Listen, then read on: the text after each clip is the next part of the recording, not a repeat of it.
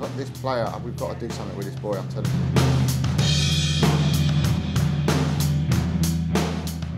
Listen, this is my business.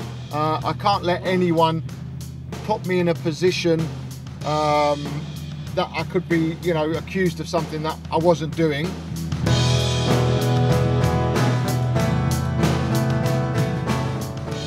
No, I'm not. No, I'm always by the phone, mate. I'm going back. I'm going back home, so I'll be there. So just call me.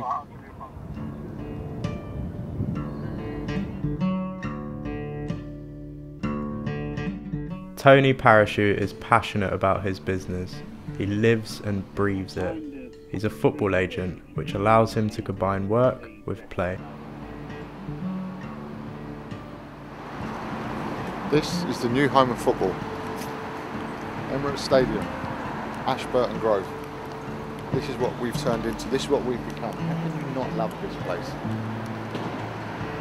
It's just amazing, this place. Wow. One of the best stadiums in the world. Missing one thing, a trophy, but anyway. While most Arsenal fans will share his hopes of silverware, Tony also dreams of doing a deal with them, uncovering the next Jack Wilshere or Oxlade-Chamberlain. Because he's a football agent, specialising in discovering young talent and guiding them through the sticky territory of contracts and transfer deals. All right. At P4P, Sports Management, we don't do things for our benefit, for the agent's benefit. We work for our players. So we look at everything in their interest. If it's in their interest to move on, then we assist in that, we do that. If it's in their interest to stay at a particular club for the duration of their career, could be financial, could be footballing, it could be family reasons, whatever. If the player's happy, then we fulfill that obligation. At P4P, our philosophy is the players aren't our players. They don't work for us. We work for them. So we do anything and everything to keep our player happy. He pays the bills at the end of the day. Effectively, I'm his employee. So we do everything we try and do everything in his benefit. Kulas. It's the January transfer window, one of Tony's busiest times of year. And where there's a phone, there's a deal to be discussed. You've been in this business a hell of a lot longer than I have, and you know how many times clubs say, yeah, he's in our future plans for the summer, and then 1,000,001 other players come on, and you know, but the player goes. So I want to try and keep him at the forefront of their thoughts, especially obviously after this window closes, with a view to them possibly going down to see him, or that type of thing. So I want to sort of formulate something with you as to working out what the best sort of tactic is to keep them on board. Tony has been a football agent since he got his licence almost 4 years ago. The players on his books are mainly between the ages of 18 and 21 and are at clubs like PAOK Salonika in Greece and Ajax in Holland. We weren't going to do sod all this window. But we've moved the boy from Ajax to NEC Nijmegen on loan. Nijmegen.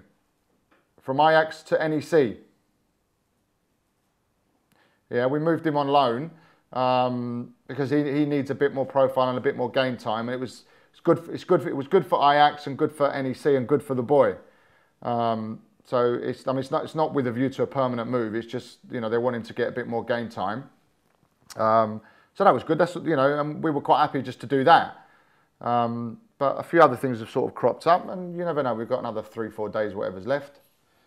So we might sneak one under the wire. One of the frustrating things about this business is when other agents or associates of yours give you players to try and move and don't give you the required information. A lot of people operate differently. And especially people from South America, mainly South America, but Africa and stuff like that, they expect you, because that's how it works over there, they expect you to have an in with a club, and just a phone call will get a player a trial. and it's hard for them to understand that it doesn't, especially in Europe and Northern Europe, it doesn't work like that. You know, we have to build a profile of a player, we have to gain interest in a player if the player is not known or chased by that club, especially if they're younger. We have to, you know, build interest in him. Some instances, and I've got a friend, as I said, in South America, he sent me, he had a player that came to a club in the UK through another intermediary, a broker in fact, not an agent, just someone that's well known to the management of that particular club, and he was able to get this boy in on a trial. Boy was a good player. They couldn't cut a deal wherever at the club, and he moved on and he went on to another major European club. So along this sort of conversation, this guy offered me a player, sent me his profile after much badgering, still not understanding that I can't actually pick up the phone to the president of X, Y and Z club and say, just take this player, because it doesn't work like that. And it was just basically a piece of paper with the guy's name on, his age, a few statistics, and I had to work on that. We need a history of the player, we need what he can do, what club he was at, some video links, and then we can approach a club and try and put him in somewhere. South America operates slightly differently. There's a lot more underhand things that go on. There's a lot of brokers involved, not just, as I said, they're not agents, they're brokers who have the ear of the hierarchy at a particular club and will take a player on their say-so because there's money involved in it. There's big super agents in this game, but there's also people that we refer to as brokers. In other words, they're not licensed agents, they're not football consultants, they're not scouts, they've just got the ear of influential people, and in some cases, in some major clubs across Europe and the world, you have to go through these people to get your player in. It's nothing underhand or untoward or anything like that. It's just that they've got the ear of the president or technical director or whoever it is, listens to them and is advised by them. Whether there's money in it for everyone, I can't say, probably. And you have to go through them to get a deal done. A lot of people think it's the agent that goes and approaches the club. Some of the major deals that have happened recently, it's not the agent, it's a broker getting involved saying, look, I've got X club, does your player want to move? I'll put the two together, everyone's happy. And that's what's happening, and it happens a lot. Brokers are unregulated, I'm not saying they're anything underhand, but they're sort of a law unto themselves, they can do what they want, but they're valuable, everyone uses them if they have to. Yeah, all right. Εντάξει, anyway, στο Μίλαν του ΠΑΟΚ, αυτό είναι το βασικό τώρα. Μίλαν του ΠΑΟΚ, πέντους, το έχουμε, δεν είναι πρόβλημα. Μόλις επιστρέψω στο γραφείο, θα στο στείλω αμέσως. Tony does a lot of his business with sides in Greece, where his family roots lie. He grew up in a traditional North London Greek family, just a stone's throw away from Arsenal's old stadium at Highbury. The living room and then the dining room, which we weren't allowed in.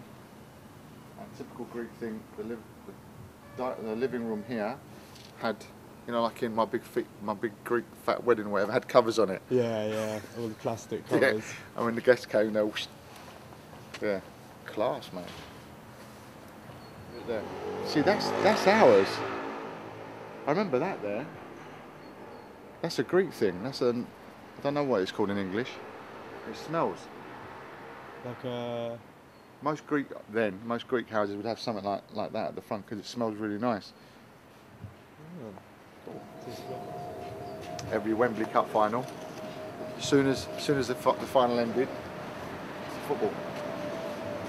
All the boys would come football.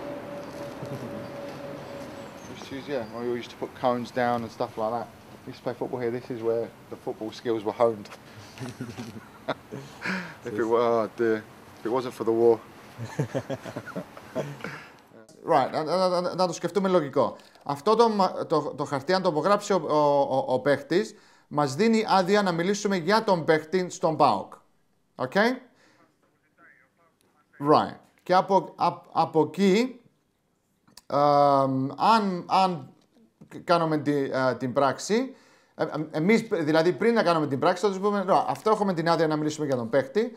Ο παίχτης θέλει τάδε και εμείς θέλουμε τάδε από εσάς. Αν μας πούνε ο ΠΑΟΚ, εντάξει, no problem. Εντάξει, καλεσμένοι είμαστε. Περίμενα, αν μας πούνε ο ΠΑΟΚ, αν μας πούν δεν σας πληρώνουμε εμείς, πρέπει να κυνηγήσετε τον παίχτη σας, χωρίς να υπογράψει το δεύτερο,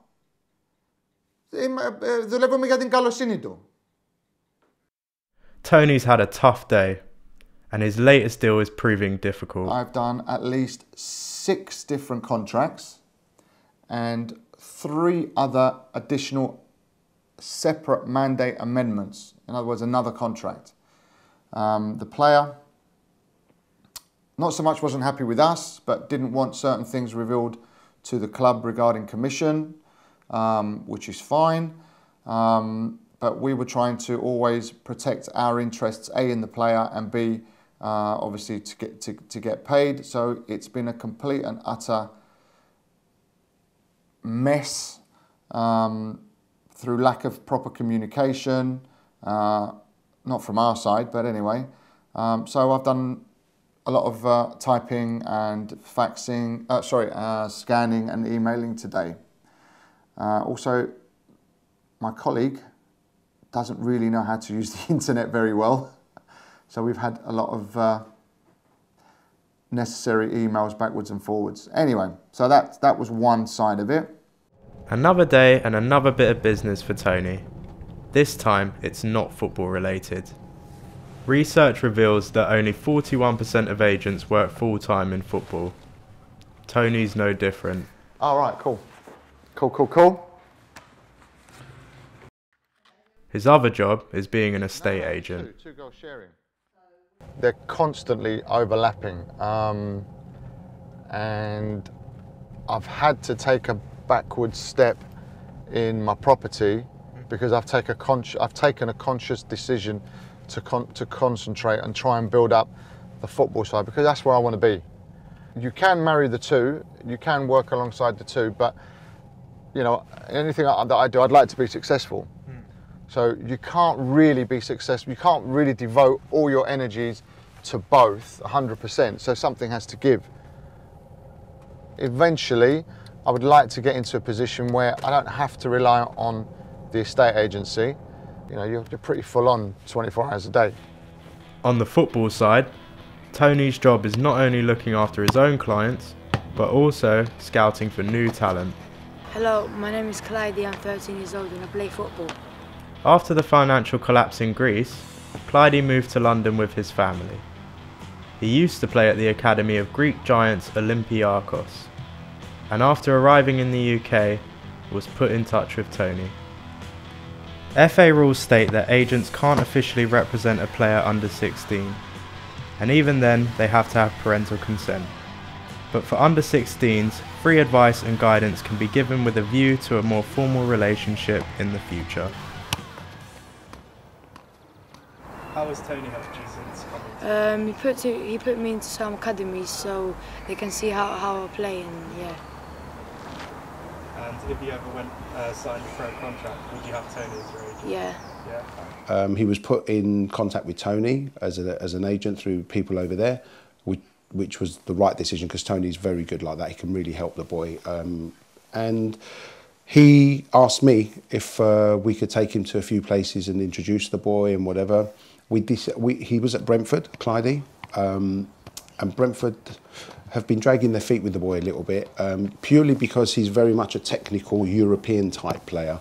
And when you play at the league levels of, say, Brentford, they like a good old English-fashioned push and run player.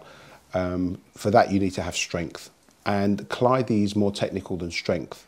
So we thought we put our heads together with the parent, and we decided to put him into our team, our grassroots team, which is playing at the top level that they're able to play. We play Red Division football, which is like playing Premiership football.